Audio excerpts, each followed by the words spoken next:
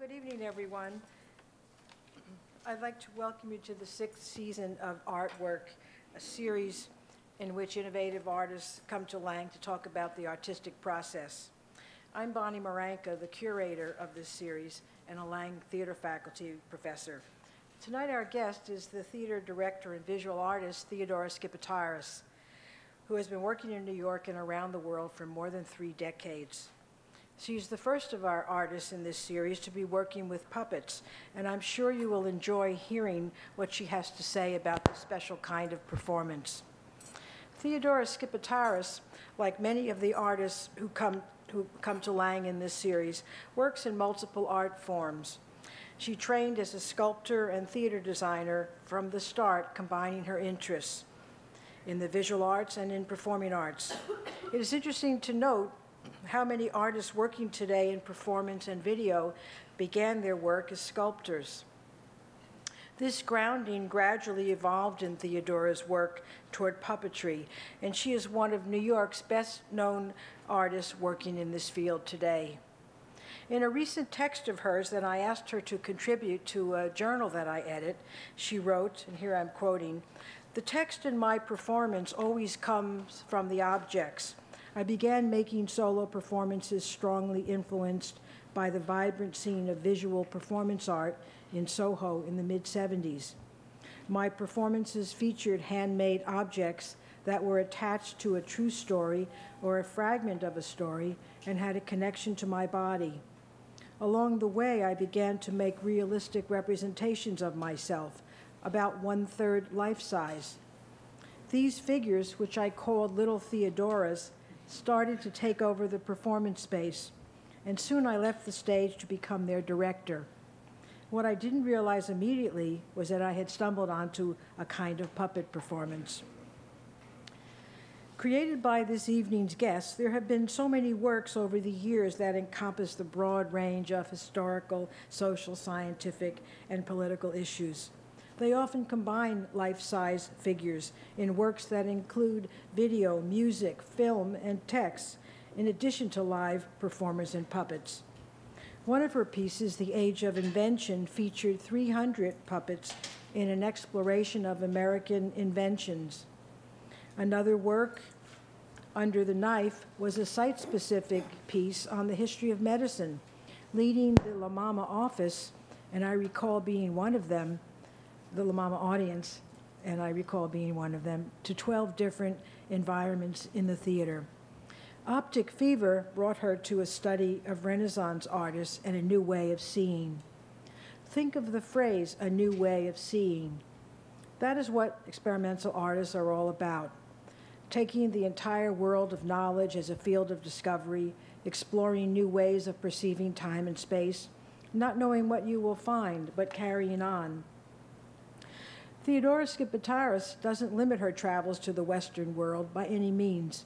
Her curiosity and deep studies took her to Asia, the home of ancient forms of puppetry and the classics. She went to Cambodia and India, returning only recently from India as a Fulbright Fellow. India may be a unique example of the interaction between traditional and modern forms, she recently wrote. She herself is an artist who is at home in the classics. The Iraq War precipitated a trilogy of works about the Trojan War. Her work with the Greek classics, drawing on her own cultural heritage and that of the great plays in the theatrical repertoire, continues to serve as a font of world wisdom for her artistic process. The interest in classics is a strong line of thought among contemporary artists, which reveals how important it is to have a foundation in the classics. What T.S. Eliot called, quote-unquote, the pastness in the present, is now updated in the words of the Italian philosopher Giorgio Agamben, who writes, and here I'm quoting, "The contemporary is the one who, dividing and interpolating time, is capable of transforming it and putting it in relation to other times." End quote. In being an artist for all time, Theodora Skipitares is an artist for our time. I am very pleased to have her with us tonight, and I hope you will join me in welcoming her.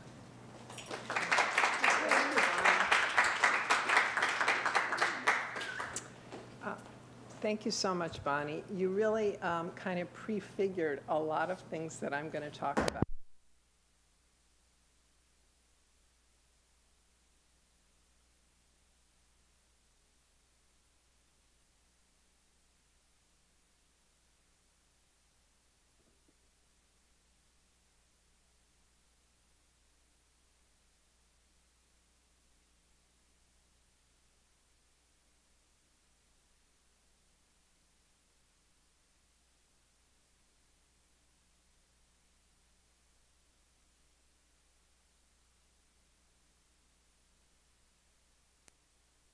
In New York and everywhere else that are hybrid artists. I know that how I wouldn't have become what I became if I hadn't arrived here in New York when I did, which was the early 70s. And I feel that in my case, geography really was my destiny.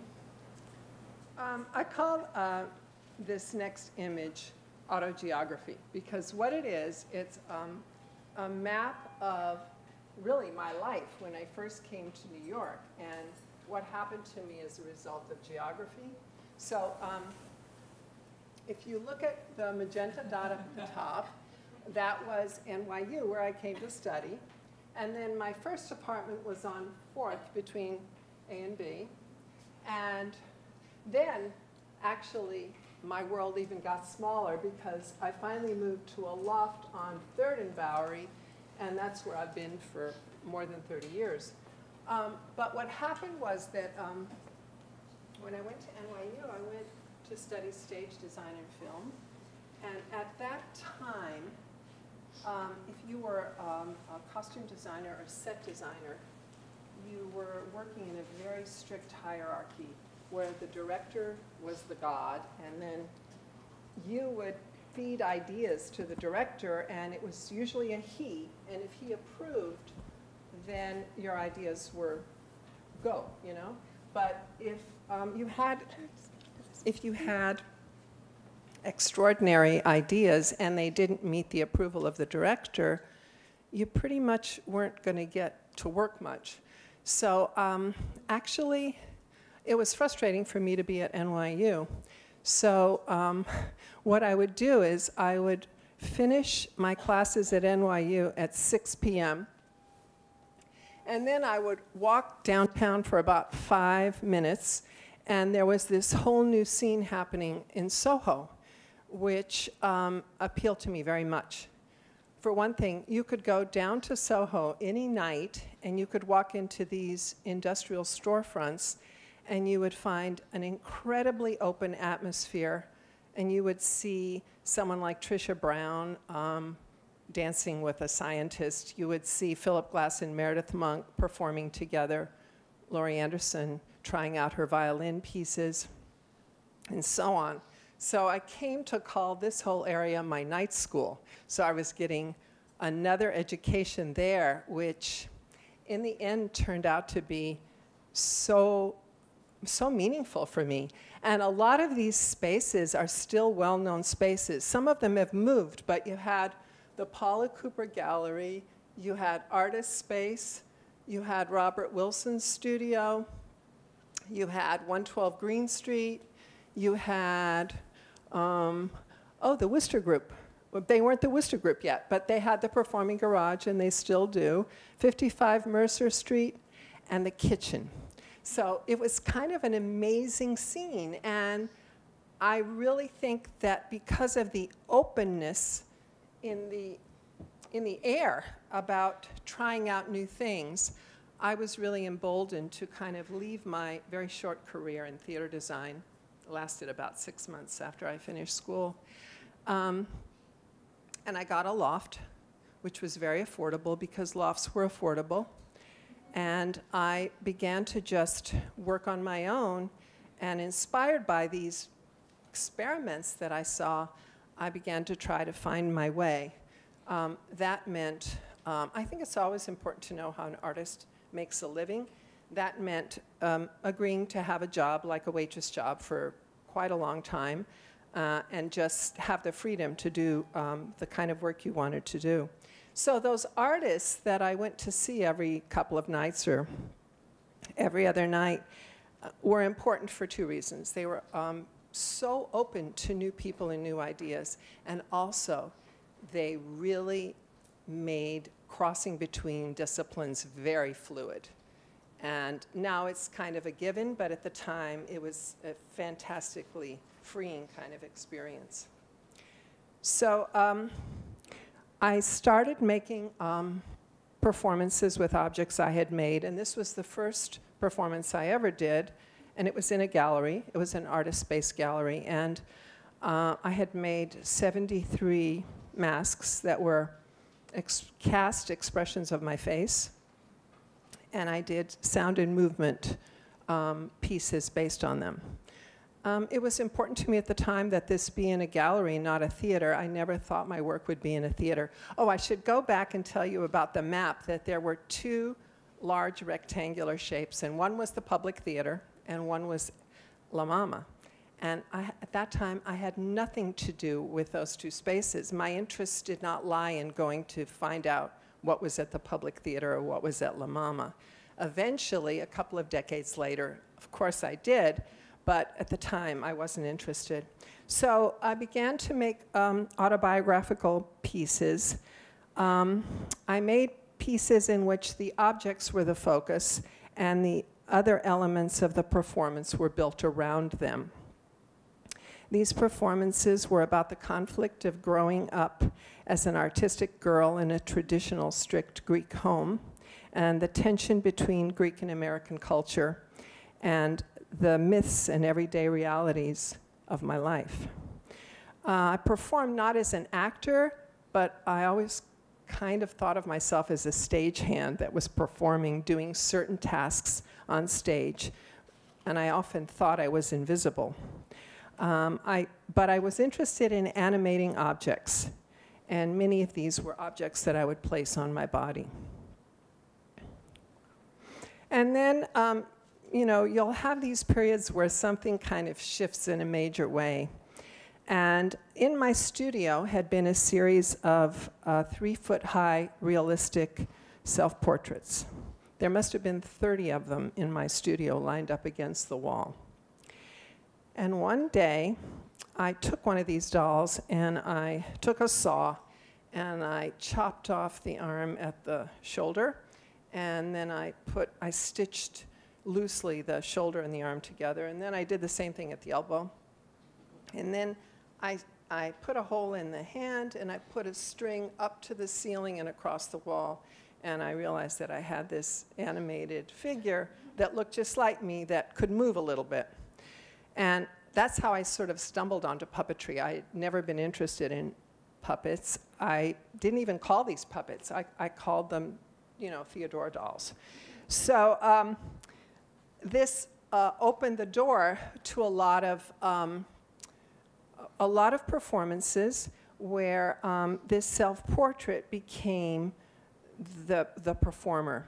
And in the early works, there were miniature stages on wheels, and I would stand behind them and I would do the voices and I would move the strings. And whether the characters were male or female or animals, they always began with my self-portrait, and then I would sort of manipulate them and change them into other kind of characters. I discovered something about puppets in this process, and I began to feel that puppets were capable of telling the truth, unlike many human actors could. And I began to see them as innocent and neutral and pure, something pure about them. So at the same time as that, I was interested in documentary material, real things that happened, things you read in the newspaper, historical things.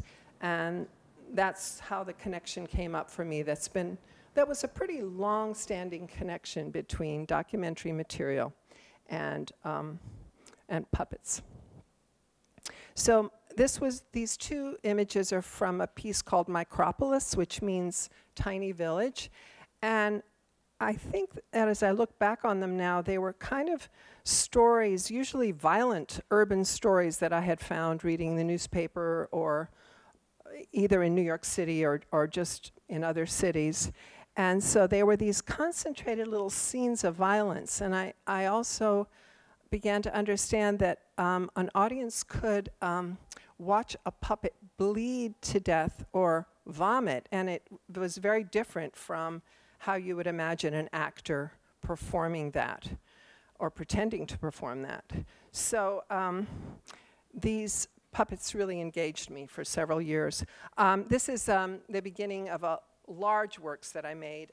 Bonnie had mentioned The Age of Invention, where there were 300 puppets, and it was a big sort of 3-part story of American invention, the glorious side and the dark side, the critical side. The next piece I made was the history of eugenics, the kind of the bright side of science and the really shady side of science. And this was, for example, Charles Darwin introducing all the phyla of life in front of a periodic table of the elements. One of my largest pieces was called The Radiant City, and it was about a master builder named Robert Moses, who more than really anyone we can think of shaped the modern American city in a lot of bad ways, actually, by ripping up neighborhoods and favoring highways and roadways over every other kind of public forum. So in this scene, Robert Moses, who is a huge 13-foot on his side puppet, is later in life, he's no longer loved by the public. He's actually hated by the public because he destroyed so many neighborhoods. So it's a restless Robert Moses asleep, dreaming, and the people who he displaced are haunting him.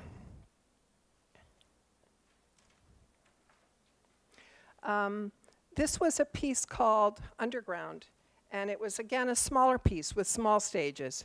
And these were people who live, work, and hide underground. And again, it was most of it was documentary material. This was a remake of a photo from Life magazine, I think in 1961, of a family who built the complete, perfect bomb shelter for themselves.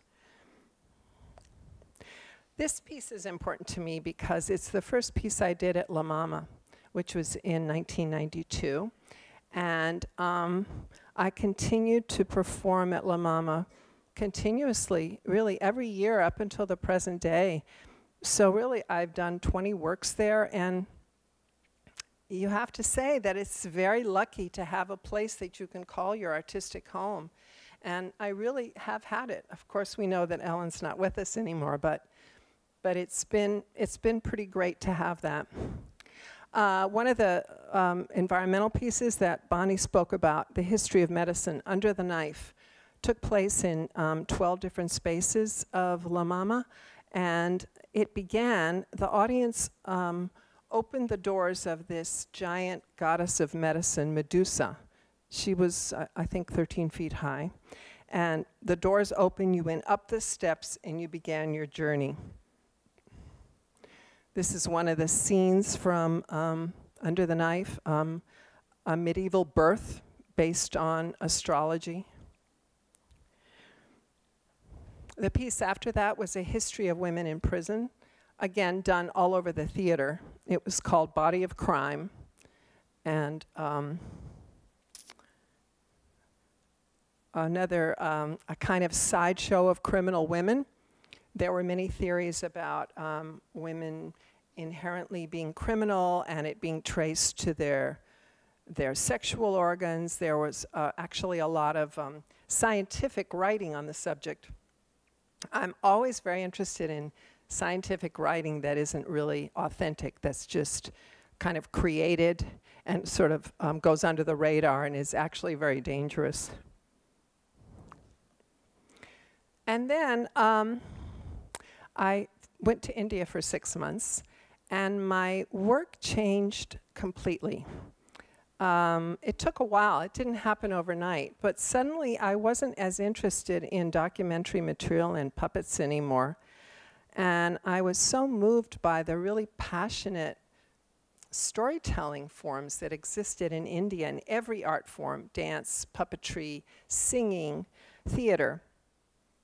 And when you get a culture that's so ancient and unbroken in its tradition, I think I was seeing work that was 4,000 years old. I really got interested in storytelling, which I'd always sort of never cared about, but there were so many layers and so many varieties of storytelling in the performing arts that it really moved me and really had an effect, I would say, for the last 10 years of my life. So at first, I went back to Greek myths and legends and found that the puppets I made could be very fanciful and were sort of great players in mythology and fantasy. So, for example, this is a moment from the birth of Helen of Troy. She was half mortal, half human, and certain mythologies describe her as being born out of an egg. At that time, I was experimenting with a puppet form that I really love called humanettes, which is you make a small puppet body and you tie it up against your neck and you use your own face. And it's not used very often. I think Charles Ludlam used humanettes once in a while, but I haven't seen it used very much. I think it's just a great form. A moment from the 1200 ships gathering on the shore before the Trojan War begins. And then a very large shadow screen, 28 feet across, showing one moment from the war, one day in the war, with shadow puppets. So I was using a lot of fragments in a sort of collaged way to make up a story, and I was also using a lot of different kinds of puppets. And that they seemed to suit each other, that sort of hybrid and hybrid. Helen and her double. There's a version of Helen of Troy, the story by Euripides. There's a play where Helen doesn't actually go to war, but Hera takes a cloud and creates a perfect replicant of Helen and sends that to war and leaves the real Helen hidden in Egypt. So this is Helen and her double. And then I worked with ideas from the Odyssey, using, again, shadow theater. And, for example, this is, again, a kind of hybrid mask puppet. It's when Odysseus goes to the underworld and he visits 5 different characters from his life. And they have a kind of a welding helmet with a video screen on their face, and that's how they communicate with their eyes.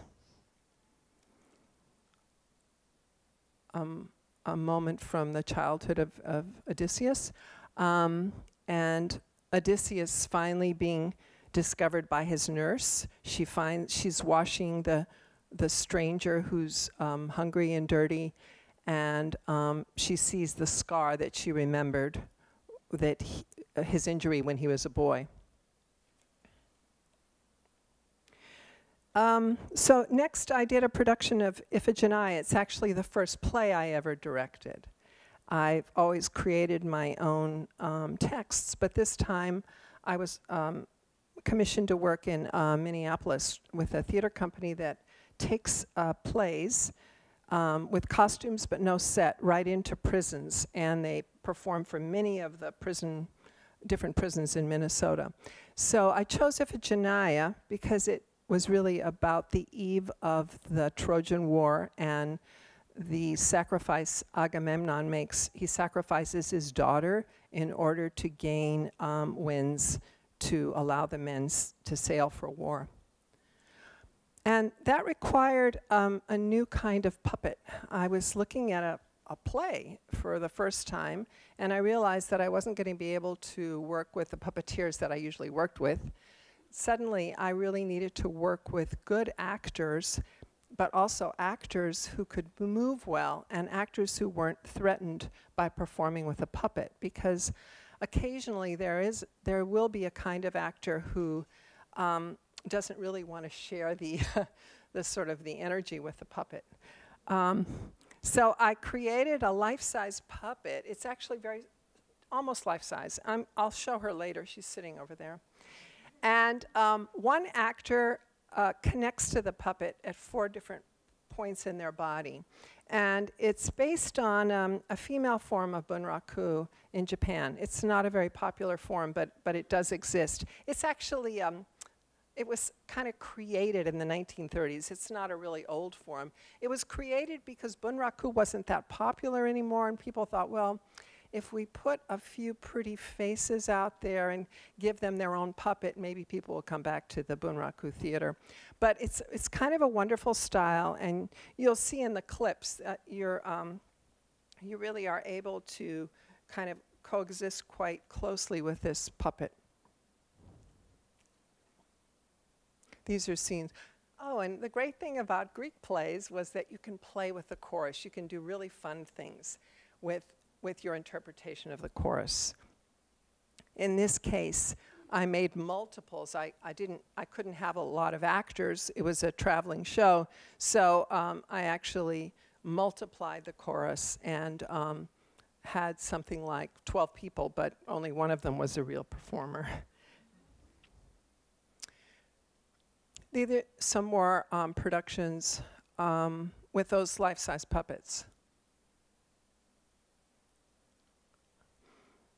Again, with Medea, I was experimenting with the chorus, and I decided to make them 3. The chorus are these sort of chatty, petty, jealous Corinthian women, and I decided to make them as gigantic mask figures.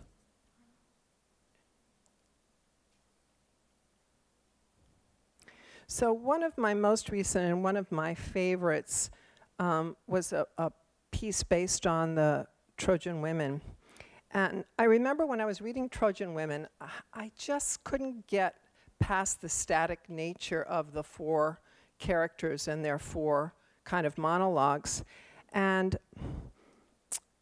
one day I just remember reading about a really bold and very, very funny, courageous woman named Jenny Williams in Zimbabwe. And I think it was a New York Times article talked about how hard it had been for her to fight the regime in Zimbabwe, and that she was constantly joking and really confronting the police and the authorities. She had been arrested 33 times. She really couldn't. She had to sleep in safe houses, but she had a great sense of humor. So I sort of kept that article about Jenny Williams, and then I began to find a few more activists who I think were these incredible parallels to the 4 Trojan women, Helen, Cassandra, Andromache, and Hecuba. So I began to line them up, and I thought of doing something very, very large scale, and I thought I would make Hecuba and Helen and all the Trojan women really enormous. And then the other, the current activists would be life-size, and then that just didn't work for me. And one day I was in my studio and I thought, oh my God, it has to be the reverse, because those present-day activists are so much more, to me, right now, ferocious and fighting and amazing and heroic. So that's what I did. I made 4 giant figures, and they actually had the Trojan women life-size inside of their skirts. So it was kind of a traveling show, and Jenny Williams, for example, her skirt would open, and rolling out would come Hecuba performing a scene from Trojan Women. So it was a play within a play.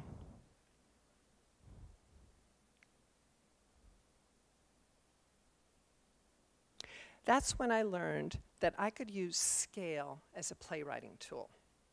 I mean, scale is scale. I mean, scale to a designer is everything, but I never knew I could use it as a playwriting tool, because suddenly these women in Zimbabwe and Afghanistan and Kenya, who I wanted so much to be important in this production, by virtue of their sheer scale, were just incredibly heroic and just what I wanted them to be. I did a production of Lysistrata where I experimented with the chorus again. I would take one human being and then they would have a steel rig to the right and to the left of them, and there'd be a life-size puppet. So in that scene that you see, it looks like there's 1 million people there, but 1/3 of them are people and the rest are puppets.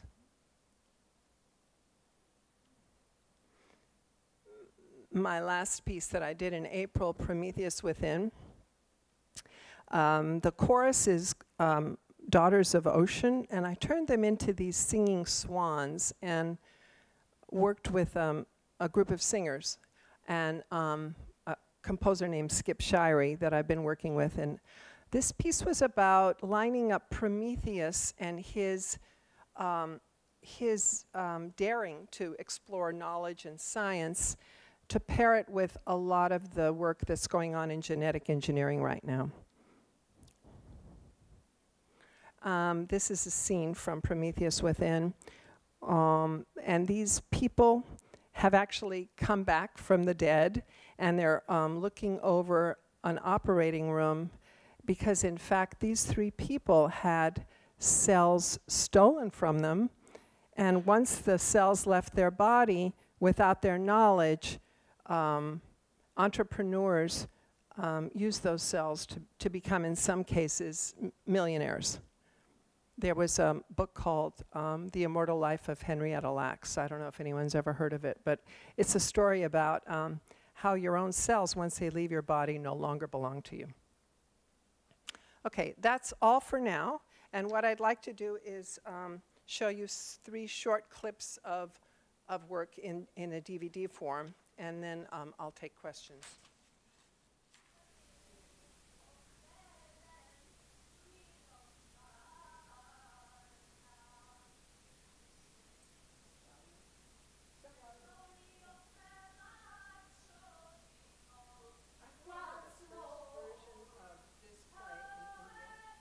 So I was working with a scroll painter who told the story of Helen of Troy in Bengali image and language.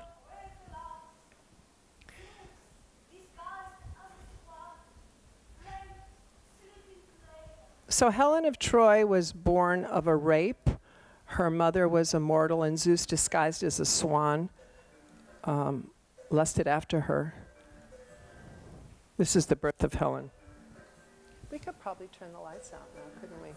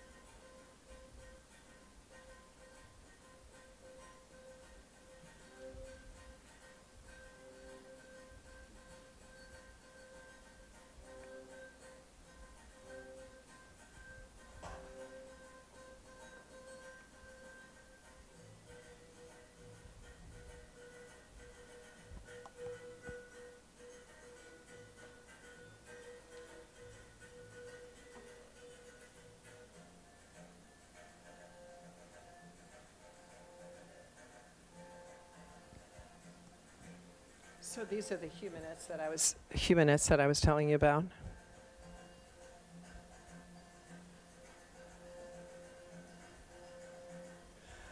So basically, from the minute she was born, Helen was absolutely irresistible, and the little boys in the neighborhood all come out to see who she is.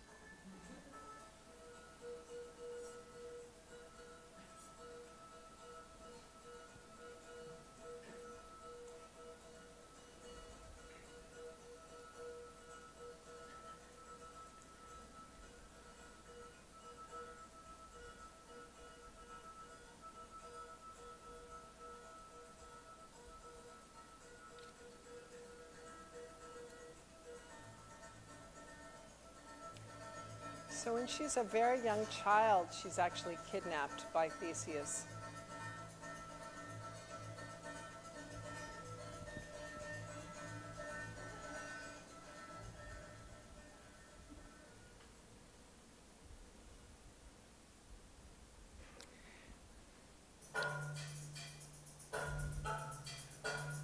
So this is the beauty contest that actually starts the Trojan War, and Athena and Hera and Aphrodite ask Paris who's the most beautiful. So these were puppets that were projections on a curtain. 3 20-foot-high curtains drop, and the puppeteers have small projectors that they project onto the curtain. That's Hera, that's Athena.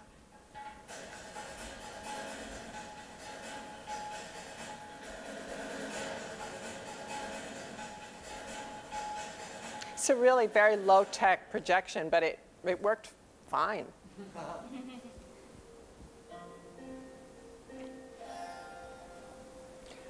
And again, because I did the first version of this in India, these are Indian actresses, and they were really fun. They were wonderful to work with. That's Aphrodite.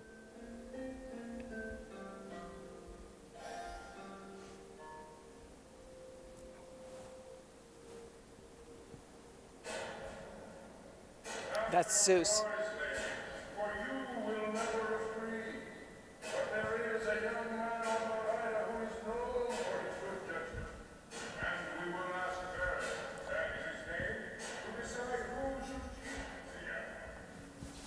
So this is how tall Paris is. That gives you a sense of the scale. Paris, I am Hera. If you choose me, I will make you emperor of all of the Asia. Paris, close your ears to her, attend to me, Athena. Choose me. I will make you the wisest and alive and victorious in all your battles.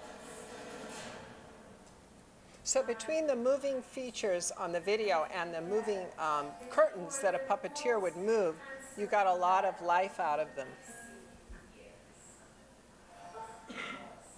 The Apocalypse. Because I know what you want. Why not move to some rich city and lead a more interesting life? You deserve to marry the most beautiful woman on earth, Queen Helen of Sparta. One look at you, and I will make her fall so deep in love that she won't mind leaving her husband, her palace, her family, everything for your sake.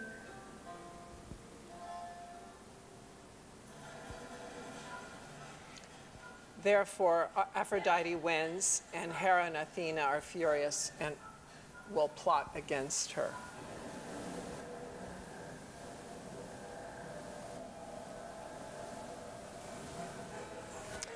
Oh, so this is another kind of puppet. I just made it up. It's called a pillow puppet, and I took pillows and sheets. And it's a story of Zeus and Hera, husband and wife, fighting. And they're fighting about who has more fun in sex, men or women.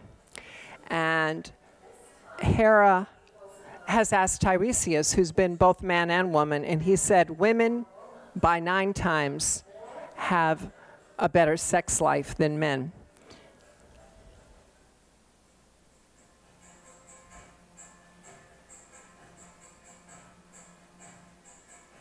So this is a scene where Agamemnon and his brother Menelaus sit at the shore and gather the 1,200 ships as they get ready to sail for war.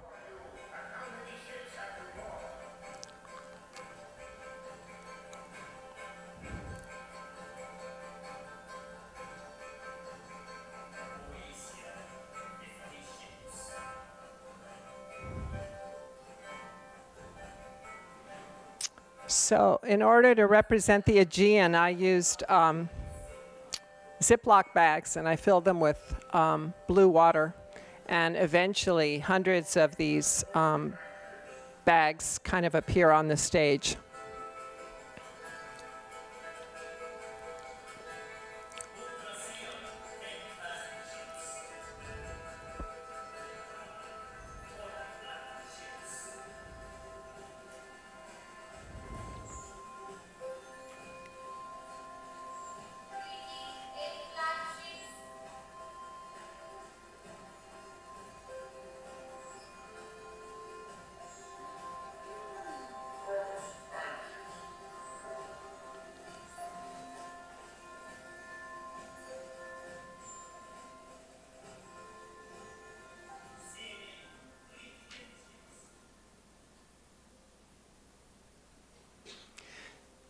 So this is the very large shadow screen, 28 feet across.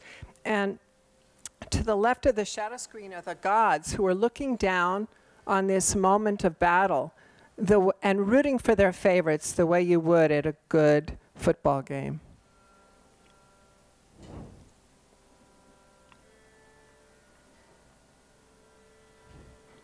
And I just took one page out of the Iliad from dawn to dark that describes what happens, and I made a shadow piece out of it.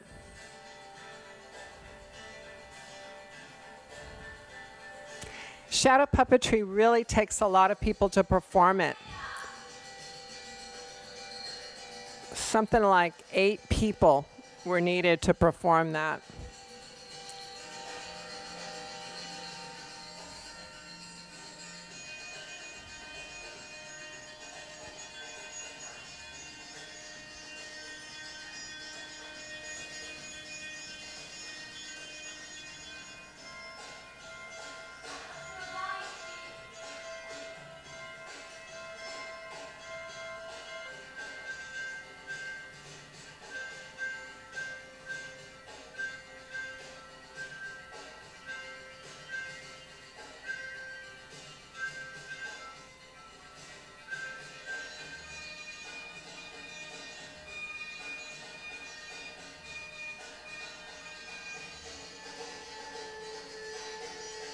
That's Zeus.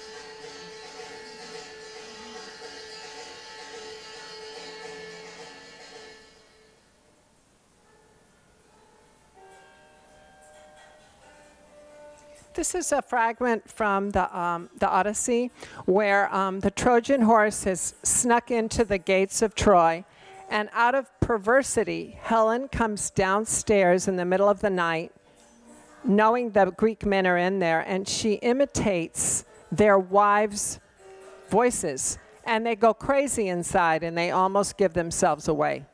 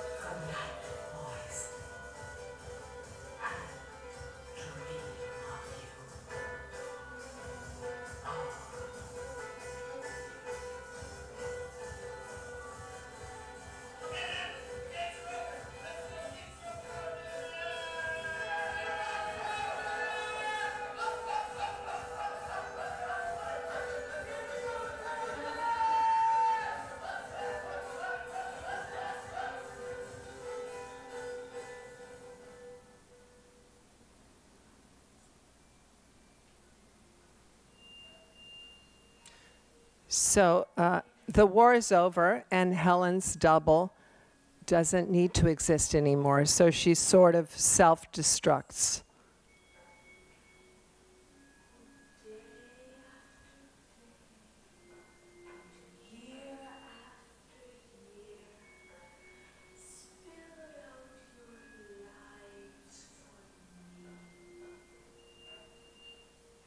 So many Greeks and Trojans spilled out their lives for me, all for nothing.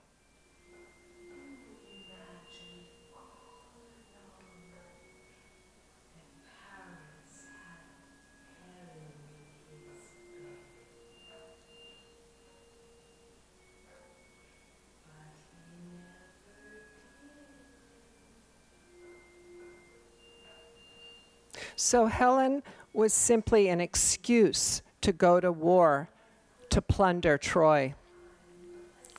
And Helen was simply a creation.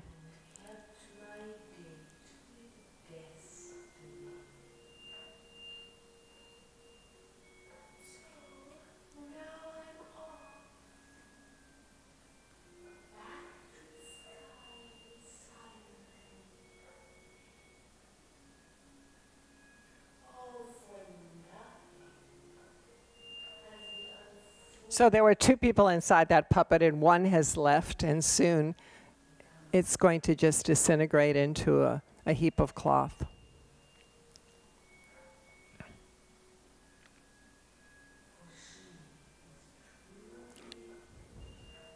For she was truly innocent.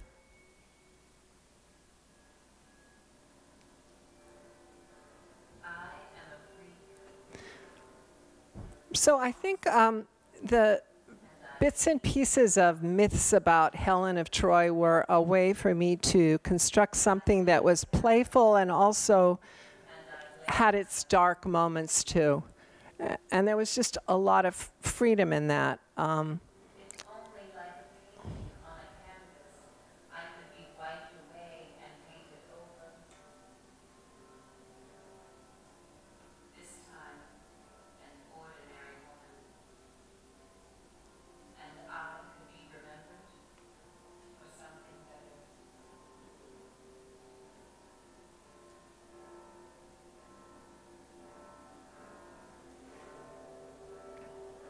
Okay, so that's one of the clips. What's that? Do you want to talk about it a little bit or just go to the second one? Oh. I guess we can just wait. If you have questions, we can just wait till we see the other two clips. Is that all right? Okay. So the next one is Iphigenia, which, as I told you, was the Euripides play, and it was actually the first time that I wrestled with a play.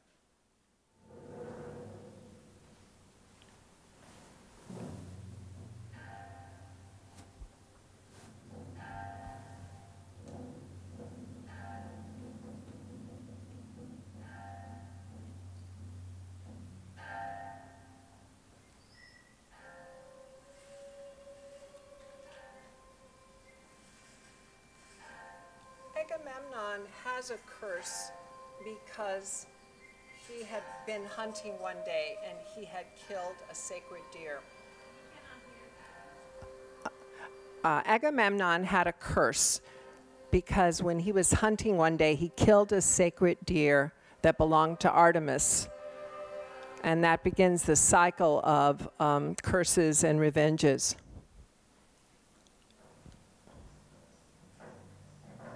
All right, so this is the chorus. These are the young girls in the town where the fleet has settled. So it was originally designed to be a very mobile production with no set, and that's why I had done certain economies, like one person being this chorus of several people.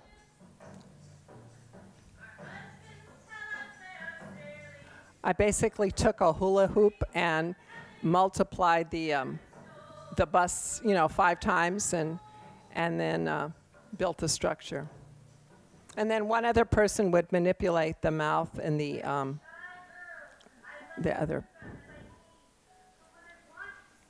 So even though this is a dark tragedy, there's also playful elements to it as well, I think because of the puppetry.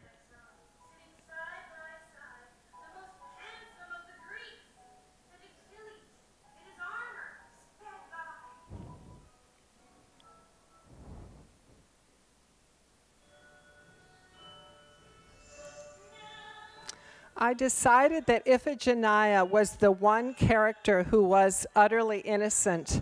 So as a child, I had her have a small puppet, but she did not present the same puppet that every other character presented.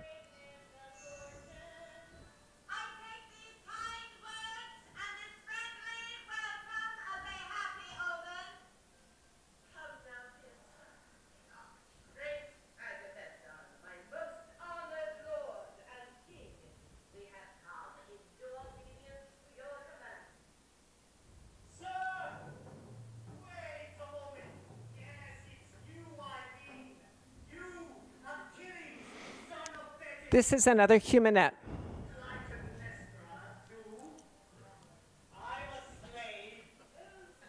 It's Nikki Pariza.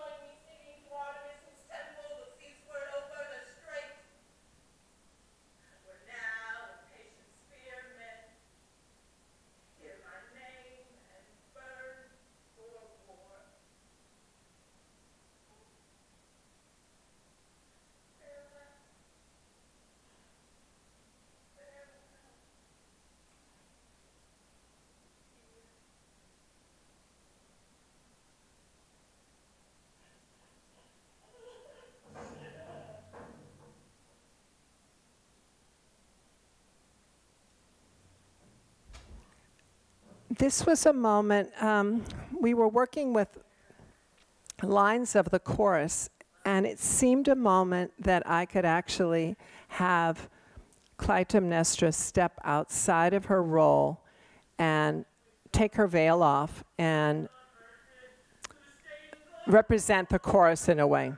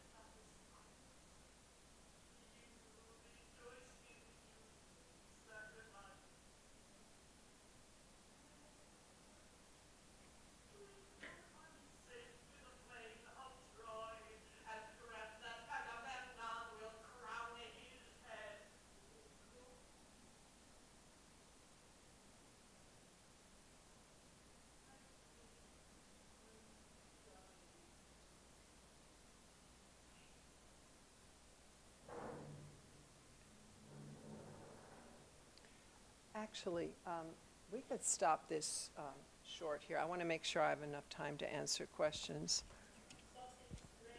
The actual murder of Iphigenia is, as you know, done off stage. All the violent actions in Greek theater are done off stage.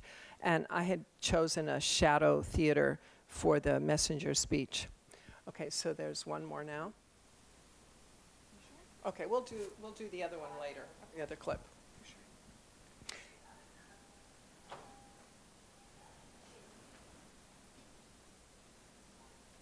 For some reason, we can't hear it well. We can't hear it well, right? So the child has been thrown from, the child has been killed. Odysseus has thrown him over the ramparts. And Hecuba's mourning his death.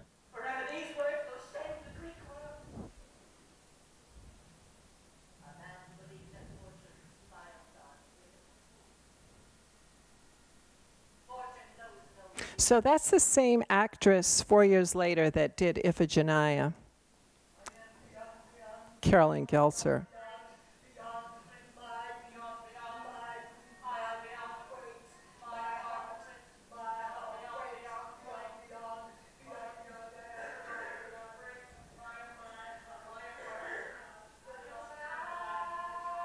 This is toward the end of the play when their fate is sealed. They've been assigned as slaves, and they know they're leaving very quickly.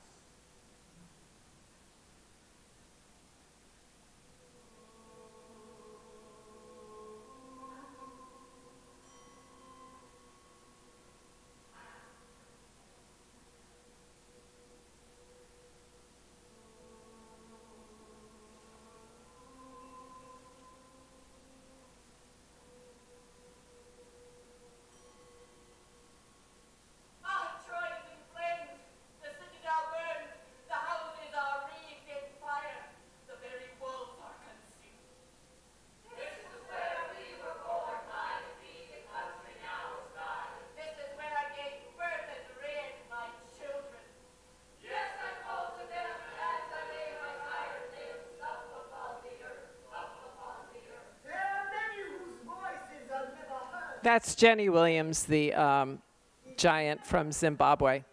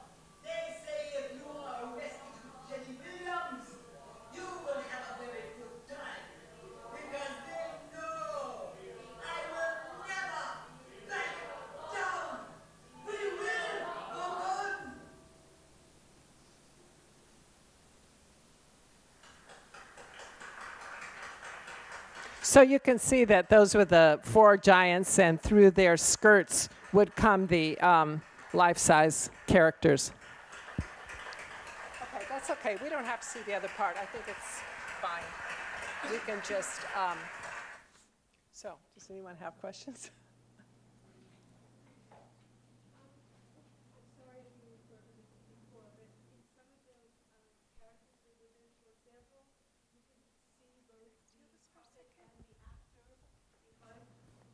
Those are really exceptional moments. Normally, the puppeteers are all veiled, but for the Greek ones. But there were 2 moments, one for Clytemnestra and one for Hecuba, where I felt that they could unveil and actually interact differently with the character and with the audience. As a rule, with that style of puppet, I usually kept the performers veiled. Your own puppets, or sorry, do you still make all of your own puppets, or does someone else help you? I work with one other assistant for years now, for like 20 years, and she's also a really great puppeteer in her own right, Kathy Shaw. So Kathy and I together make these puppets in my house, in my loft. And you're still in the same one, in the same loft. That's great. Thank you.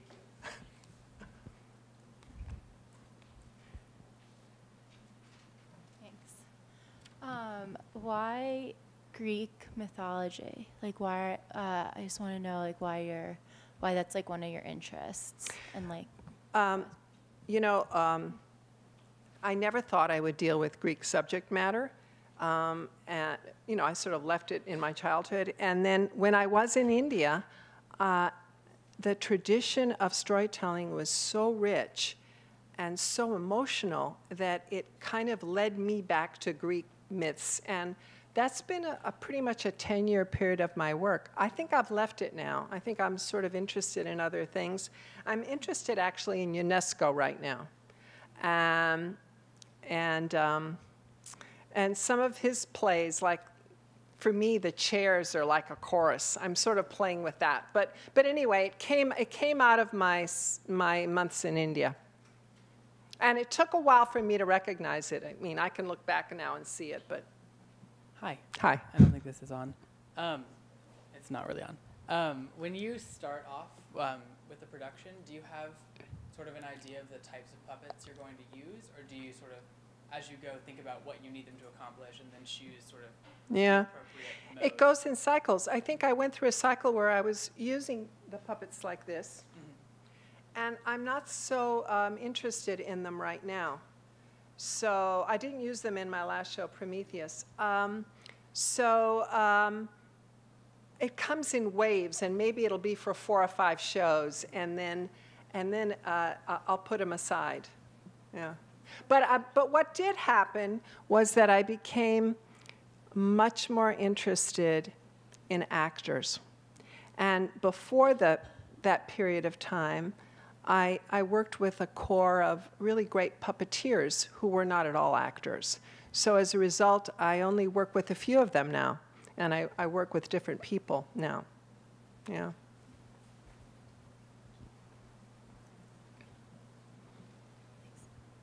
I really like your screenplay. I can't hear you. I really like the screenplay and the music, and I'm wondering if you conceived that, like, did that whole thing as well, or like just the music? Oh, sorry. Okay. Sorry. I really like the screenplay and the music, and I'm wondering if that was all you as well. Oh, no, the music is not at all. I think my most important collaborations have been with composers, and I've worked with some really great composers. The last 4 years, I've been working with a guy named Skip Shirey, who's great. He worked with a circus for a long time. He was a circus composer. And I found him when I was doing the Traveling Players, because I wanted to work with some circus music, but most of the circus music I found online was just horrible. So have you ever done really crazy Googling? So one day I Googled circus music giant skirts because of the giant puppets. and his name came up. And I got together with him, and we're like soulmates. We're born on the same day. His name is Skip because he's half Albanian, and Skipitares means the country of Albania. I mean, we're like soulmates. So it's a really important collaboration, and that's how I found him. We have a question from one of our live stream viewers.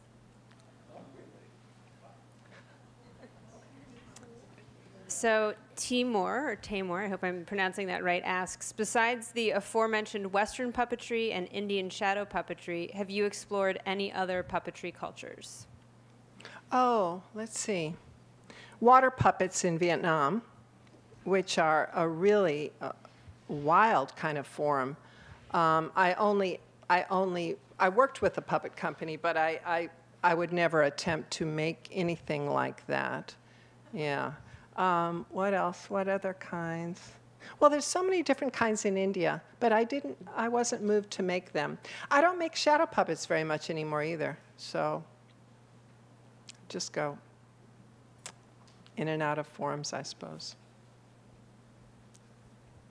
I was wondering if you could talk more about why Ionesco is relevant to you and what you plan to do with his work. I don't know why these things happen. Sometimes, I know why, because sometimes it's 11:59, and at midnight a grant is due, and you don't have an idea, and you just let your mind wander or look at a book on the bookshelf or something, and somehow it turns out to be something that 6 months later you're interested in.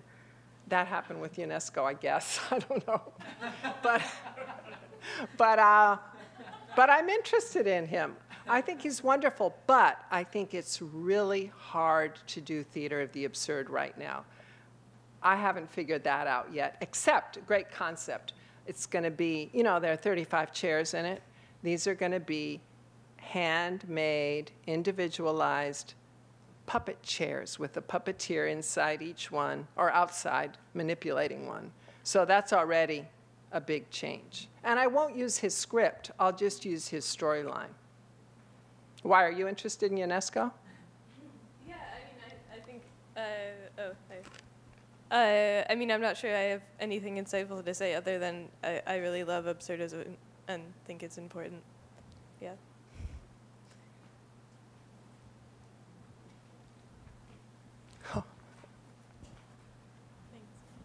Do you write your scripts while you're putting the show together, or do you write them before and then put the show together?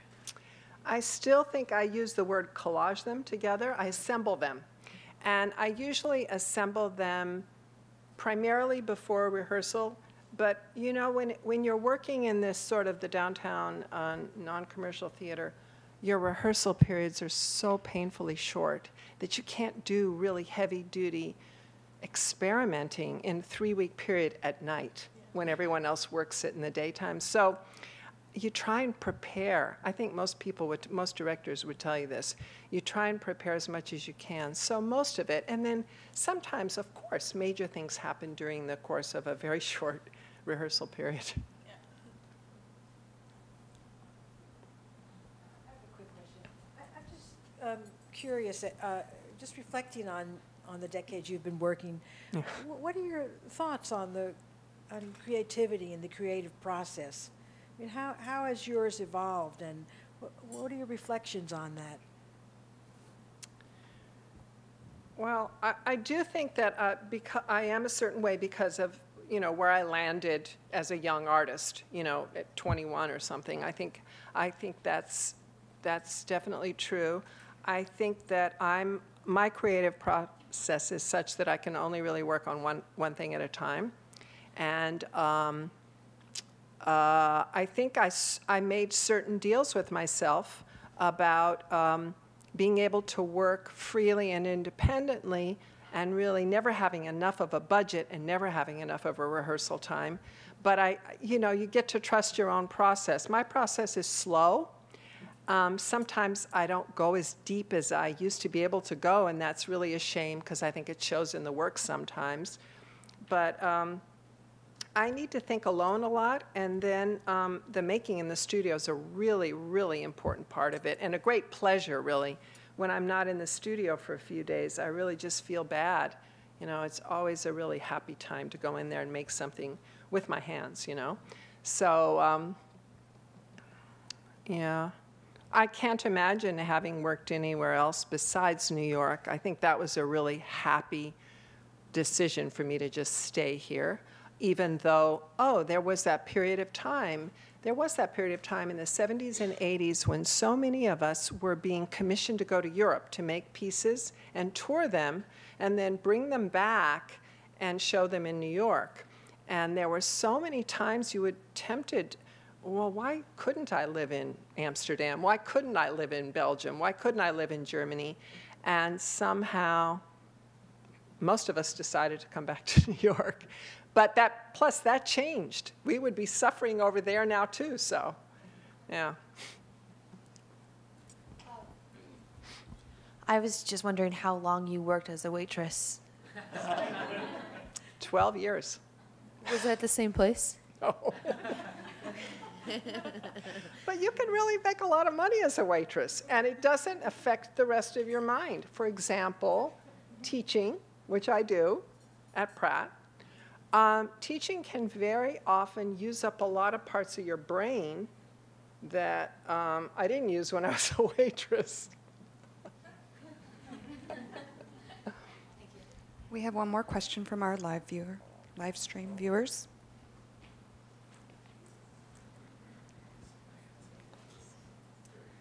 Natasha Green asks, how do you choose to apply color to your productions, and do you consider how the colors you choose will resonate with the spectator?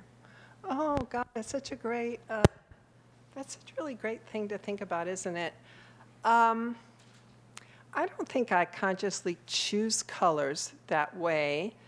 I think form and structure is more important to me, but I'm usually pretty happy with a color palette that comes out. For example, I think in Iphigenia, you really are surrounded by the Aegean, by Aegean blue somehow.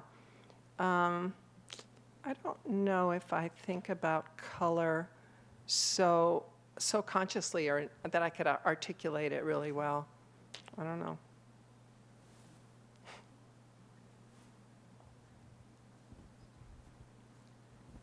Can you talk about your relationship with India and that first trip that you made? Yeah.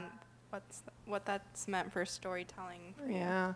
It was just eye-opening to be there, and I made sure that I saw so many traditional forms, and I didn't really see many contemporary forms.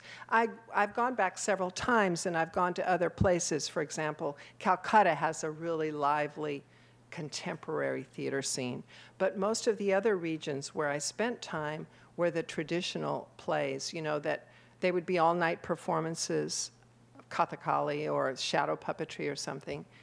And you can still find that in India. The big change for me now, it's 12 years later, and I've gone back several times, India's economy has just exploded. So suddenly, I go to a puppet festival that I know from its start. It's in its 12th year, and it's just becoming very sophisticated and very big budget, and it's huge audiences. It's sort of amazing to see that culture change. So right now, traditional and contemporary, traditional and cutting edge, they're living side by side, but they won't for long. So I would say, go now. You know.